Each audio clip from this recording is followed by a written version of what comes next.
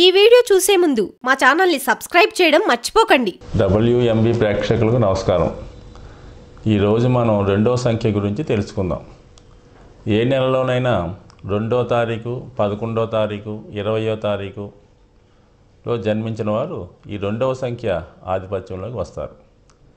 ఈ రెండవ సంఖ్య ఆధిపత్యం వహించేవారు ముఖ్యంగా మైండ్ ఉపయోగించే చేసే పనులు అంటే వీళ్ళకి ఊహలు, ఆలోచనలు చాలా ఎక్కువగా చురుగ్గా ఉంటాయి. కాబట్టి ఈ రెండో సంఖ్య ఆధిపత్యంలో జన్మించిన వారు రచయితలుగా, కవులుగా, పాటల రచయితలుగా బాగా రాణించగలుగుతూ ఉంటారు.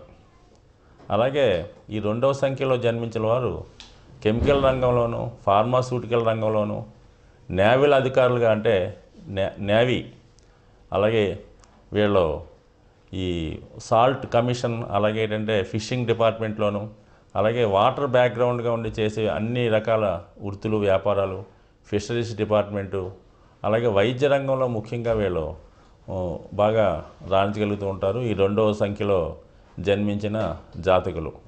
అలాగే ఈ రెండో సంఖ్యలో జన్మించిన వారు రాజకీయ రంగంలో కూడా రాణించే అవకాశం ఉంది. ఎందుకంటే రెండో సంఖ్యకు అధిపతి అయినటువంటి చంద్రుడు కూడా రాజగ్రహం అవటం వల్ల ఈ రెండో సంఖ్యలో జన్మించిన వారు కూడా రాజకీయ రంగంలో ముఖ్యంగా చాలా ఉన్నత స్థాయిలోకి వచ్చేవాళ్ళు కనబడుతూ ఉంటారు. రెండో సంఖ్యలో జన్మించిన వారు ముఖ్యంగా సహాయకులుగా అంటే మామూలుగా సహాయక డిపార్ట్మెంట్లో పనిచేస్తూ ఉంటారు. అంటే సెక్రటరియట్లో కానీ, అంటే ముఖ్యంగా పెద్ద పెద్ద నాయకులకు పిఎల్గా కూడా వీళ్ళు బాగా రాణించగలుగుతూ ఉంటారు. ఈ రెండో సంఖ్యలో జన్మించిన వారు ముఖ్యమైన సలహాదారులుగా కూడా రాణిస్తూ ఉంటారు.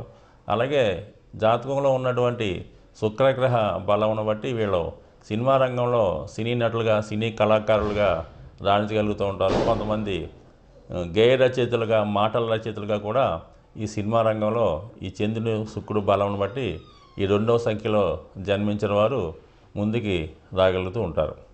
అలాగే ప్రభుత్వ రంగ సంస్థల్లో వీళ్ళు ముఖ్యంగా చెప్పాలనుకుంటే సెక్రటరియట్లోను, సహాయక డిపార్ట్మెంట్లోను, సాల్ట్ కమిషన్లోను, అలాగే ట్రాన్స్పోర్ట్ సంబంధించినటువంటి ఆర్టీసీ అటువంటి సంస్థల్లో కూడా వీళ్ళు ఈ రెండో సంఖ్యలో జన్మించిన వారు ఉంటారు. అలాగే ముఖ్యంగా పాడి పరిశ్రమకు సంబంధించినటువంటి అన్ని రంగాల్లో కూడా ఈ రెండో సంఖ్య వారు, అలాగే ఏంటంటే ఈ వాటర్ సంబంధించినటువంటి మినరల్ వాటర్ కానివ్వండి, అలాగే లిక్విడ్ సంబంధించినవి, అలాగే ఏంటంటే ఈ లిక్కర్స్, ఫార్మాస్యూటికల్ రంగాల్లో ఈ రెండో సంఖ్యలో జన్మించిన వారు బాగా రాణించగలుగుతూ ఉంటారు.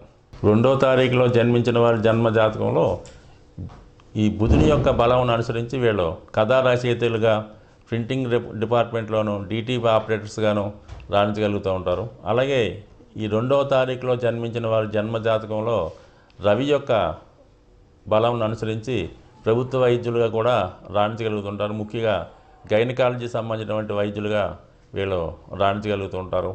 అలాగే వీళ్ళు పాడి పరిశ్రమ, డైరీ డెవలప్మెంట్ అంటే మామూలుగా ఈ పాలు ఉత్పత్తి కేంద్రాల్లో కూడా ఎక్కువగా వీళ్ళు ఈ రెండో తారీఖులో జన్మించిన వాళ్ళు రాగలుగుతుంటారు. అలాగే వీరు ఫార్మాస్యూటికల్, నేవీ వంటి రంగాల్లో కూడా బాగా రాణించగలుగుతూ ఉంటారు.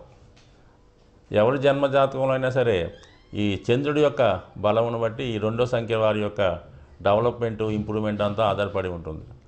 వీరి యొక్క జన్మ జాతకంలో ఒకవేళ చంద్రుడు బలహీనంగా ఉంటే వీళ్ళు ఊరికనే ఎటువంటి పని చేయకుండా కాలక్షేపం చేస్తూ టైంపాస్ చేస్తూ ఉంటారు. ముఖ్యంగా ఊహల్లో వేరేస్తూ ఉంటారు. కాబట్టి అటువంటి వాళ్ళు ఎవరైనా ఉంటే ఈ చంద్రుడి యొక్క ఇంప్రూవ్మెంట్ కోసం వీళ్ళు 2 ముఖాల రుద్రాక్ష ధరించడం కానీ, అలాగే కుడిచేయి ఉంగరం వేలికి ముత్యం వంటి ఉంగరం ధరించడం కానీ, అలాగే సోమవారం నియమంగా ఉంటూ శివుని ఆరాధించడం వల్ల కానీ ఈ చంద్రుడి యొక్క బలం పెంచుకోవడం వల్ల ఈ రెండవ సంఖ్య వారి జీవితంలో చాలా ముందుకి అభివృద్ధి చెందే అవకాశం ఎక్కువగా మనకి కనిపిస్తూ ఉంటుంది. ఈ రెండవ సంఖ్యలో జన్మించిన వాళ్ళు ట్రాన్స్పోర్ట్ రంగంలో కానీ, అలాగే మరి ఈ టూరిజం డిపార్ట్మెంట్లో కూడా బాగా రాణించే అవకాశం ఉంటుంది. అలాగే వీరికి దైవభక్తి కూడా అధికంగా ఉండడం వల్ల చాలామంది ఎండోమెంట్స్ డిపార్ట్మెంట్లో కూడా రాణించగలుగుతూ ఉంటారు. ముఖ్యంగా వీళ్ళు అడ్వైజర్స్గా కూడా బాగా రాణిస్తారు. చీఫ్ సెక్రటరీ కానివ్వండి, పెద్ద పెద్ద అధికారులకు సెక్రటరీలుగా కానీ కూడా వీళ్ళు రాణించగలుగుతూ ఉంటారు. ముఖ్యంగా స్త్రీల వద్ద అసిస్టెంట్లుగా పనిచేసేవాళ్ళు, అలాగే మేకప్ మ్యాన్గా పనిచేసేవాళ్ళు కూడా ఈ చంద్రుడి యొక్క బలం బట్టి, బలహీనత బట్టి వారి యొక్క డెవలప్మెంట్ అది కూడా ఆధారపడి ఉంటుంది. ముఖ్యంగా చంద్రగ్రహ అనుగ్రహం సంపాదించాలంటే ముఖ్యంగా వీళ్ళు సోమవారం నాడు నియమంగా ఉండడం, అలాగే ఏంటంటే ఈ నవగ్రహ శ్లోకాల్లో చంద్రుడికి సంబంధించినటువంటి ధ్యాన శ్లోకాన్ని ప్రతిరోజు పారాయణం చేయడం వల్ల, అలాగే ఏంటంటే ఈ చిన్నపిల్లలకి పాలు సరఫరా చేయడం వల్ల, అలాగే సమ్మర్ అంటే ఎండాకాలంలో ఎండ తీవ్రత ఎక్కువగా ఉన్నప్పుడు ఈ బటర్ మిల్క్ లాంటి కానీ మంచినీళ్ళు కానీ సేవా కేంద్రాల ద్వారా ఈ చలివేంద్రాలు పెట్టి ఈ మంచినీళ్ళు బటర్ మిల్క్ లాంటి మరి బాటసాలకు ఇవ్వడం వల్ల కూడా ఈ చంద్రగ్రహ అనుగ్రహంతో వాళ్ళు కంపల్సరీగా జీవితంలో చాలా అభివృద్ధి పొందుతూ ఉంటారు.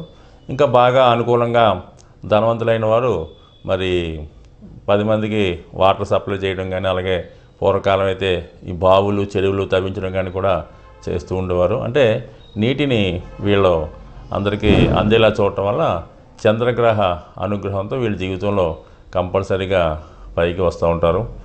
ఈ విధంగా చంద్రుడి యొక్క అనుగ్రహంతో అటు రాజకీయ రంగంలో కానీ, అటు వైద్య రంగంలో కానీ, అటు సహాయక వృత్తుల్లో కానీ జీవితంలో కంపల్సరీగా రాణించే వాళ్ళు మనకి చాలామంది కనబడుతూ ఉంటారు.